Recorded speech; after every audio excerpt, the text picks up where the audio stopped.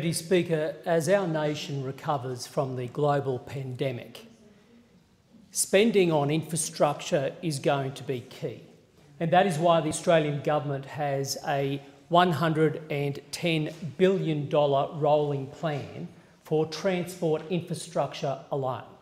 Now, we know what this means to the growth of not just metro but regional and rural areas across the country.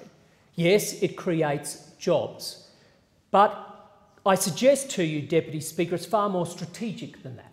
We need to ensure that we are investing in infrastructure to keep ahead of the population curve. And if you take my region of the Sunshine Coast as an example, the Sunshine Coast as a region will have a population over 500,000 people 20 years from now. Over 500,000 people.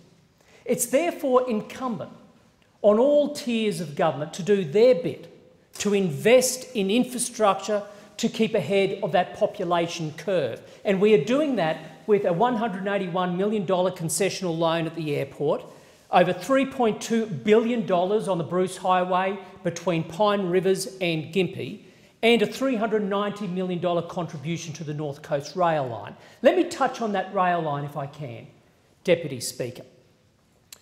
The rail service between Brisbane and Nambour is woeful, and that's why we as a government have contributed $390 million for upgrades between Beerburrum and Nambour.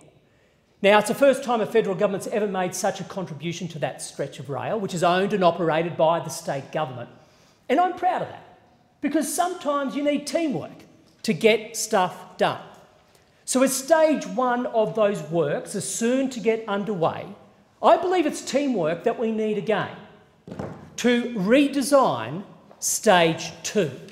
Instead of the current plan, which is to upgrade stations and look at passing loops north of Landsborough, I believe what we need now is full duplication of the rail line all the way through to Nambour. Ideally, designed in a way that will accommodate the possibility of faster rail when the time comes. What we need for this is unity. What we need for this is a team effort.